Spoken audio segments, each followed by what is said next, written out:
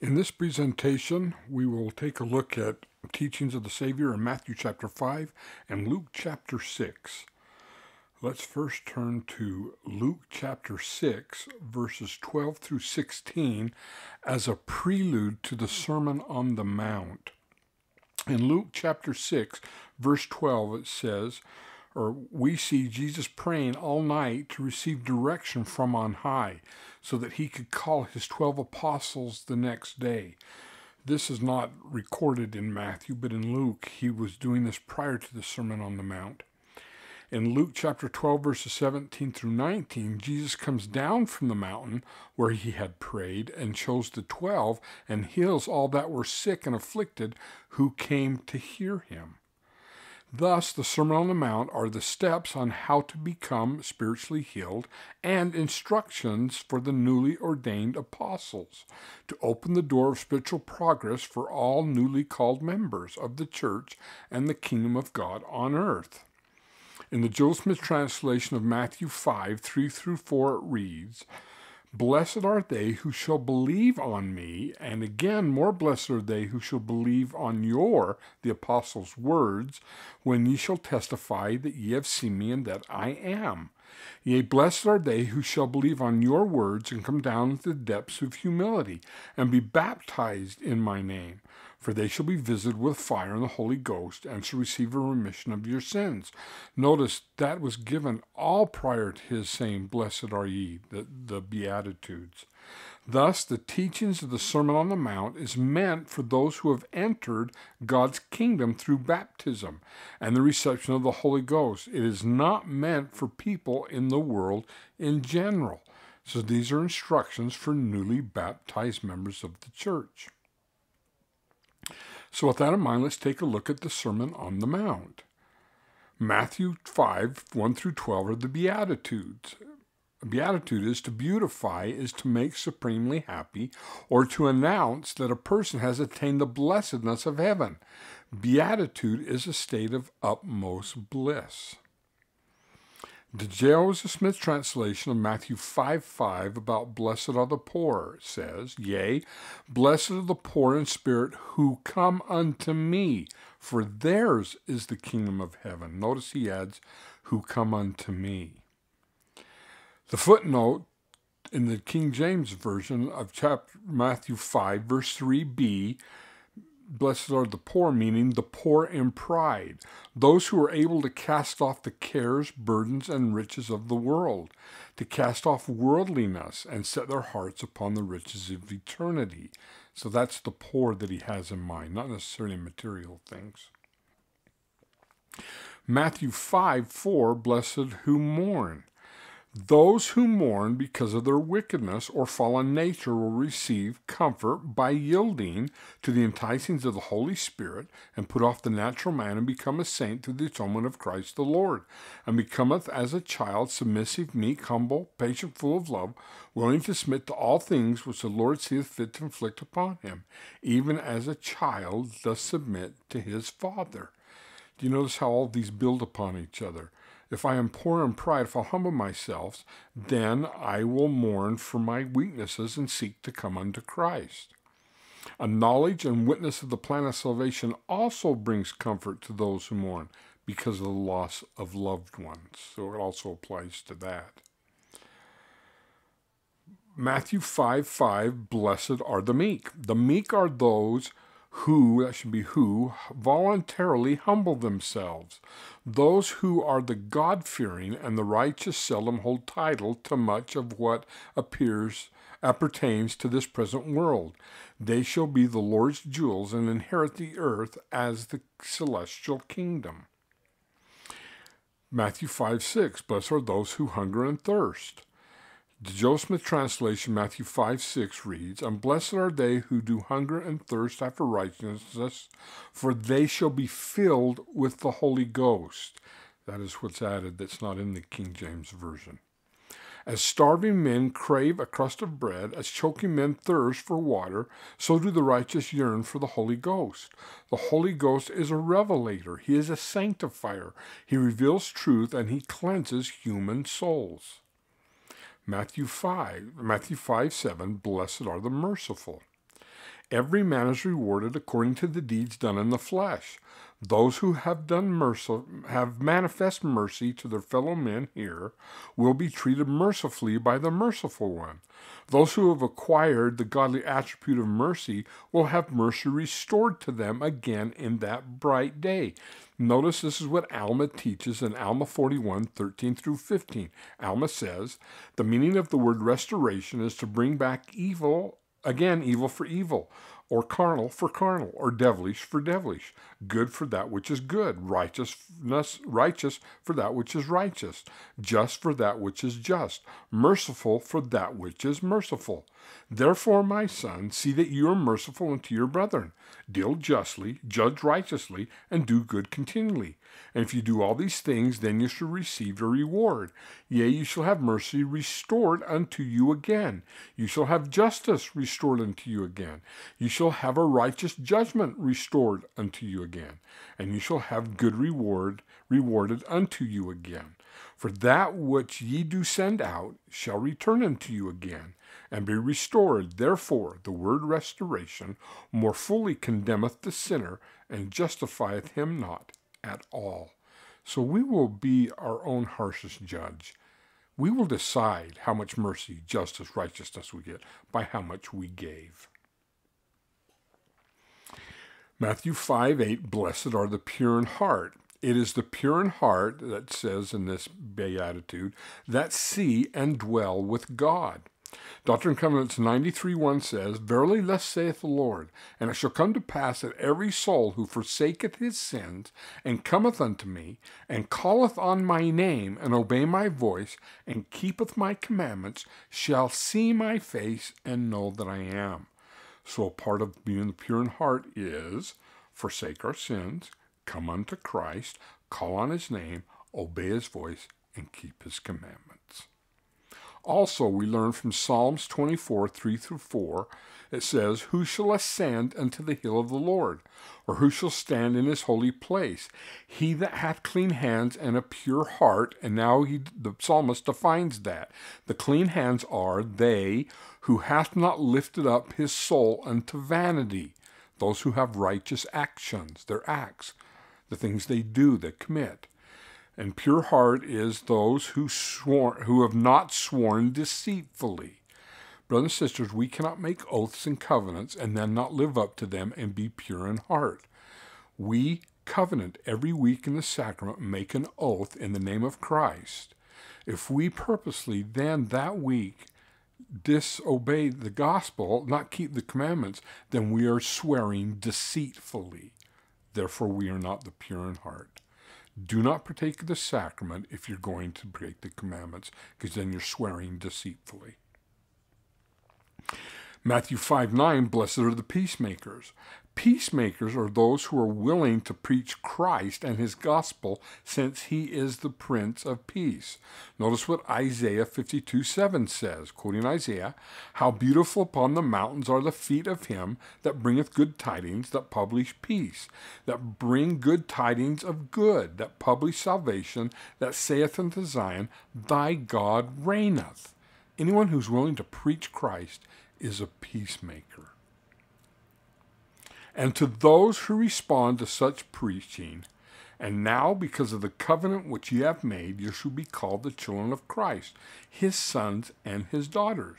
For behold, this day he hath spiritually begotten you. For ye say that your hearts are changed through faith on his name. Therefore ye are born of him and become his sons and his daughters. That's Mosiah 5:7. So those who respond to the preaching of Christ become his sons and daughters through entering the covenant of baptism. Matthew 5:10-12, blessed are those who are persecuted for righteousness' sake. The world loves its own and hates the saints. The world is the carnal society created by evil men. It is made up of those who are carnal and sensual and devilish. Of course, the world persecutes the saints. The very thing that makes them saints is their enmity towards the things of the world.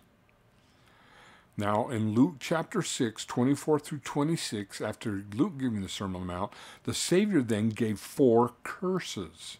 There is always opposition to all things. Where there are blessings, there are also curses if you don't live up to the law of the blessings.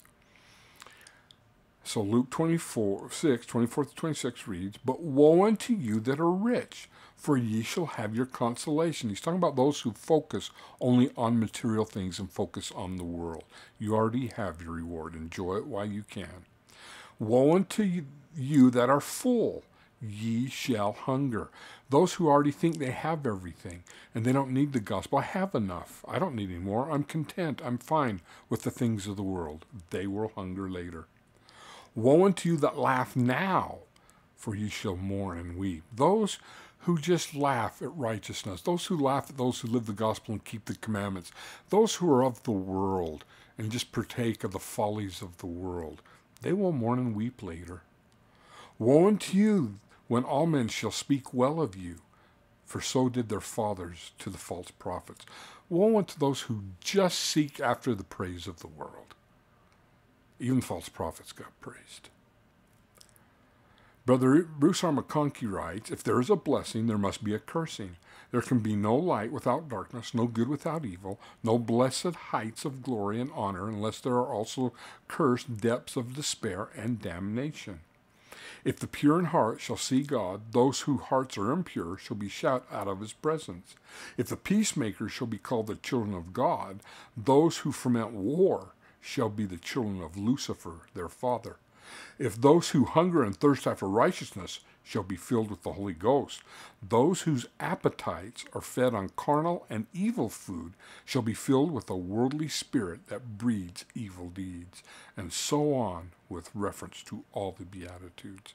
All things have their opposites, and there must needs be an opposition in all things. In Matthew 5:13, the Savior then tells his newly members of the church, "You are to be the salt of the earth."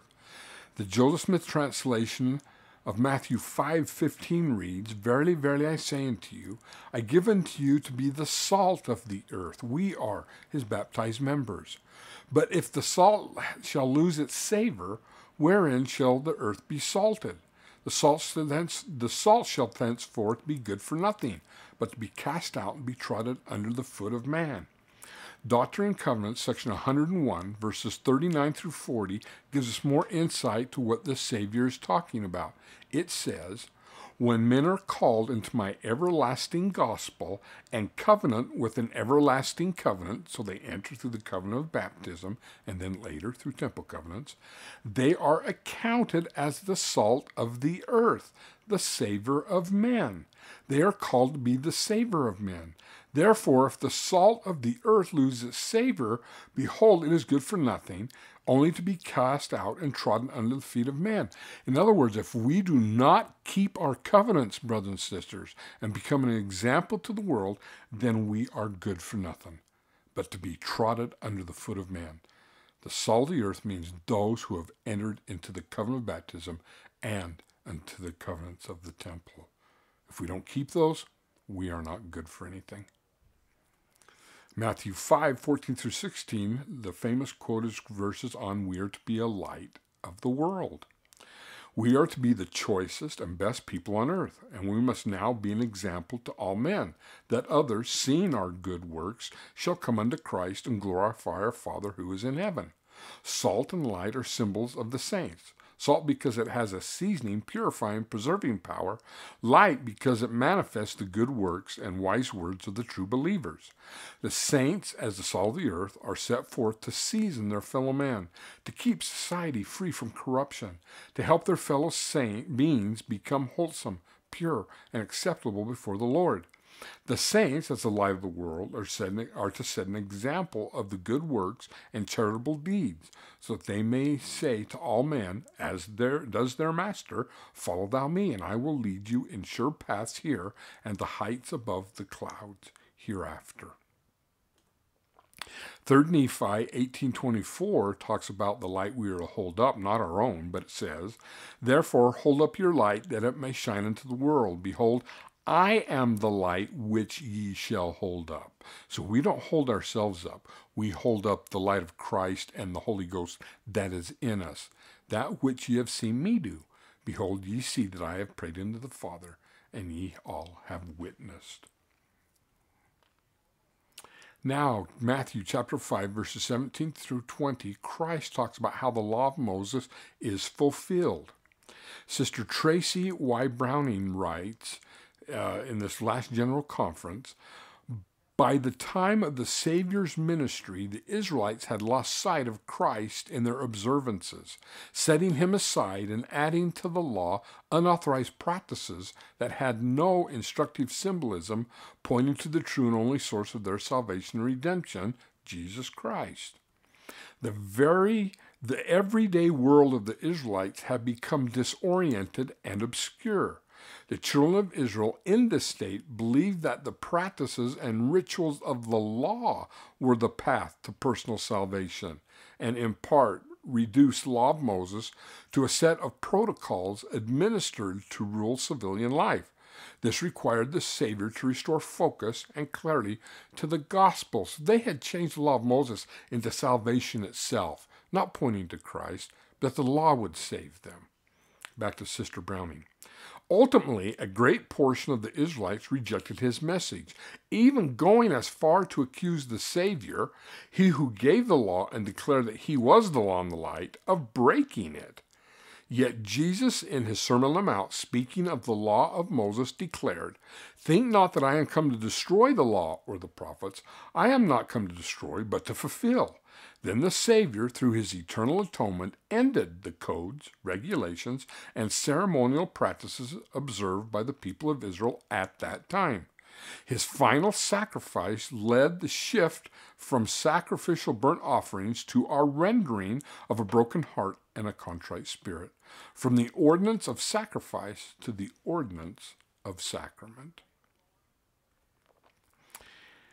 How the law of Moses is fulfilled in Christ and the gospel was written well by Stephen E. Robinson, professor of BYU. He writes, "It is vital to note that in the teachings of Jesus, the law was not revoked nor repealed, but fulfilled. Under the gospel of Christ, murder, adultery, and dishonesty are still prohibited, and the former requirements of the law are still essentially in place. But the demand of the law of Moses has been expanded, has been fulfilled to its fullest extent." Now he explains what he means by that. "Where there is no hatred or greed, there can be no murder." That's why he says, "Now I say unto you, don't be angry with one another." Then there wouldn't be any murder. Notice it encompasses the old law. "Where there is no lust, there can be no adultery." That's why he says, "Now I say unto you, do not lust." With the coming of Christ, the ethical portion of the law had not been abolished. It had been caught up by, included in, and expanded to a broader application of its intention. Its potential as an ethical standard had been fulfilled. The ceremonial portions of the law, however, were fulfilled in a different way.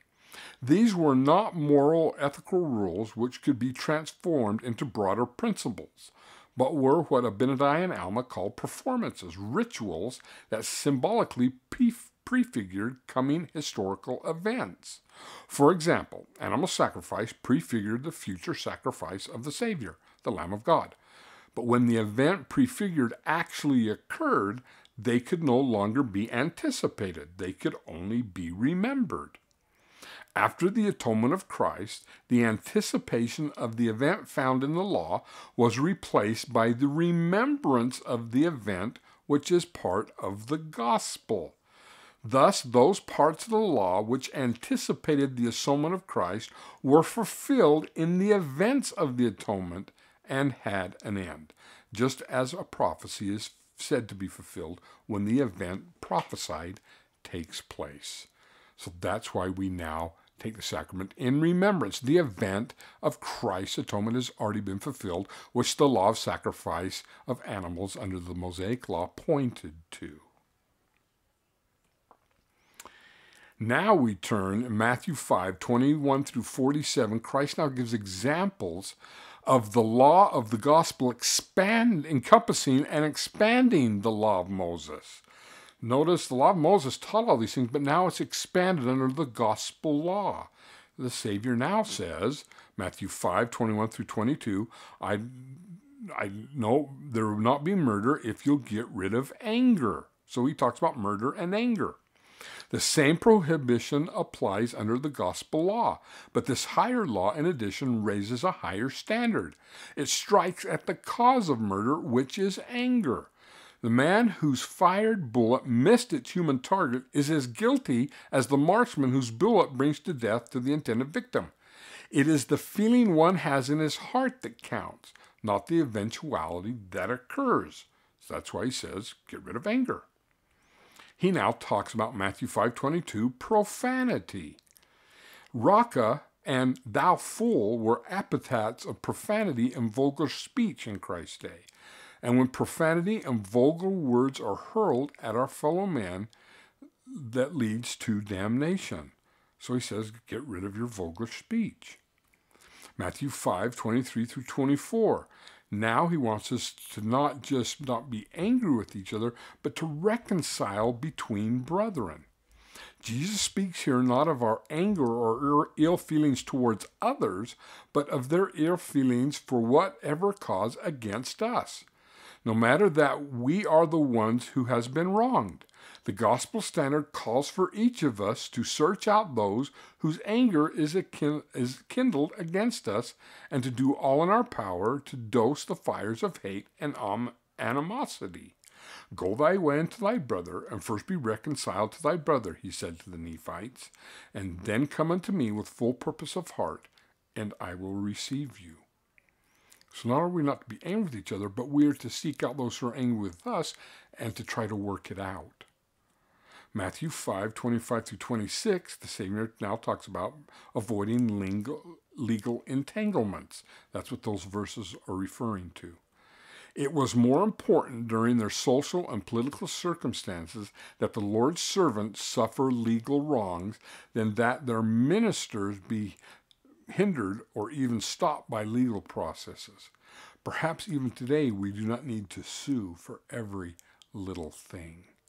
You didn't have to take everything to court. Matthew 5:27 through 28, he now addresses adultery.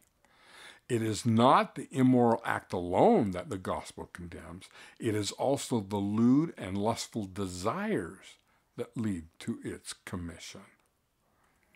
Matthew 5:29 through 30, he talks about casting away our sins in a short little parable. The Joseph Smith translation of Matthew 5:32 through 34 reads this way: Wherefore, if thy right eye offend thee, pluck it out and cast it out from thee.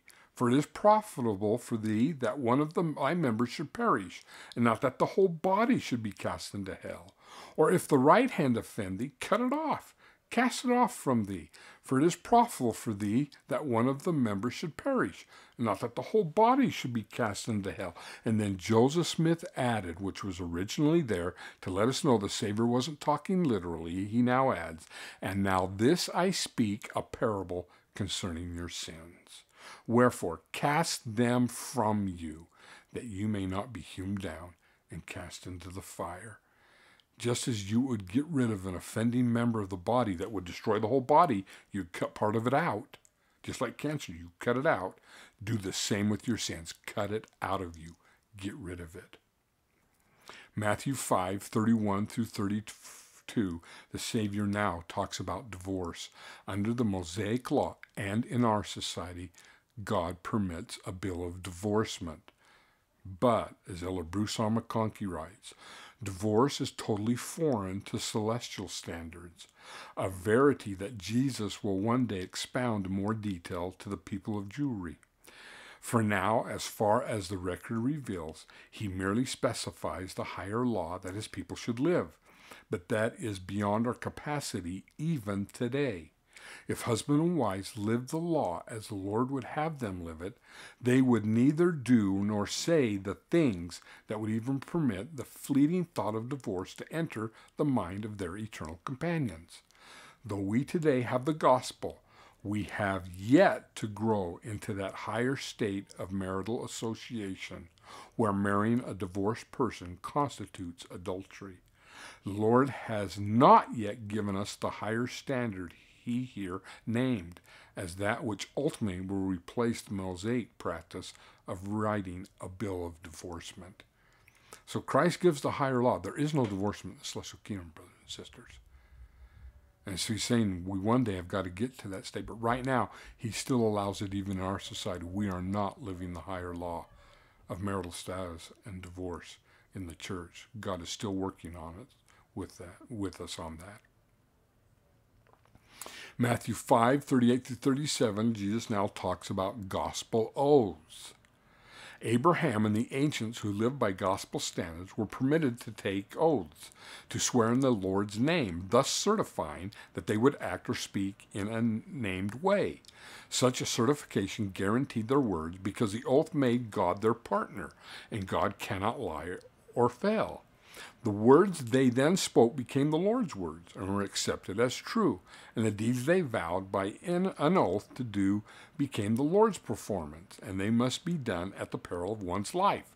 For God has all power, and he cannot fail in any particular to do that which he is, and he cannot fail in any particular to do that which he is bound to do.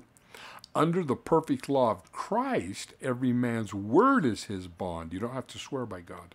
And all spoken statements are as true as though an oath attended each spoken word.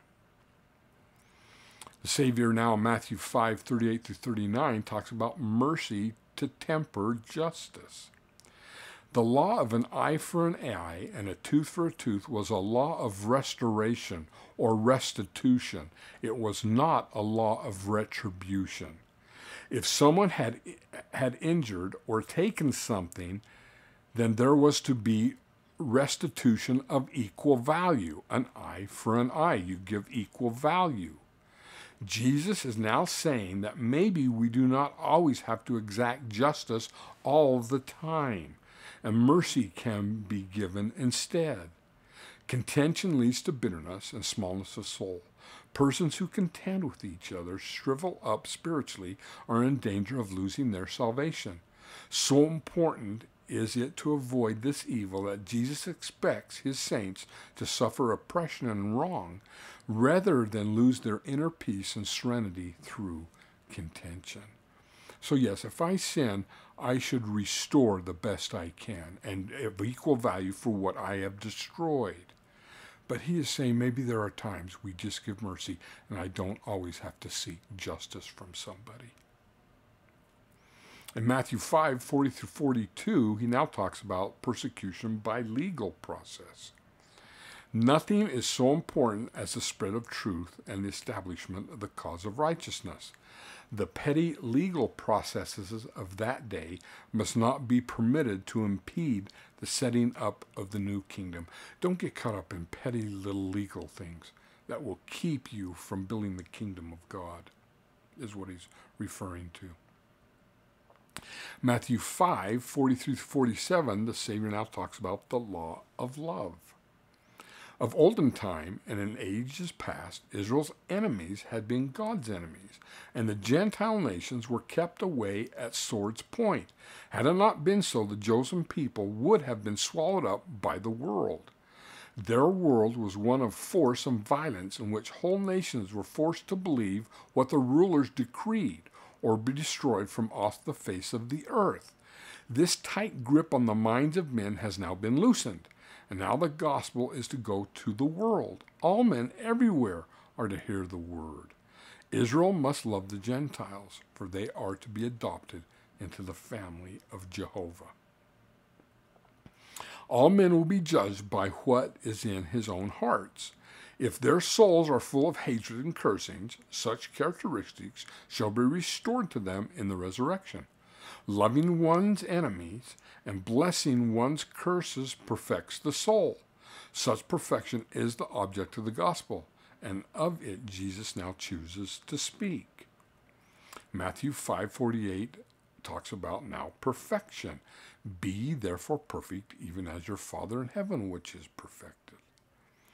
If the newly called saints overcome anger, if they are reconciled with their brethren, if they rise above lewd and lascivious thoughts, and commit no adultery in their hearts, if they cast away their sins as though severing an offending hand, if their every spoken word is true as though sworn with an oath, if they do not retaliate when others offend them, if they turn the other cheek and resist no evil impositions, if they love their enemies, bless those who curse them, and pray for those who despitefully use them and persecute them, if they do all these things, they will become perfect, even as their eternal Father is perfect. And perfection comes not by the law of Moses, but by the gospel. If therefore perfection were by the Levitical priesthood, for under it the people received the law, what further need was there that another priest should rise after the order of Melchizedek, and not be called after the order of Aaron, Paul said in Hebrews 7:11. But thanks be to God, another priest, Jesus, the Son of God, arose and ministered in all the glory of the gospel.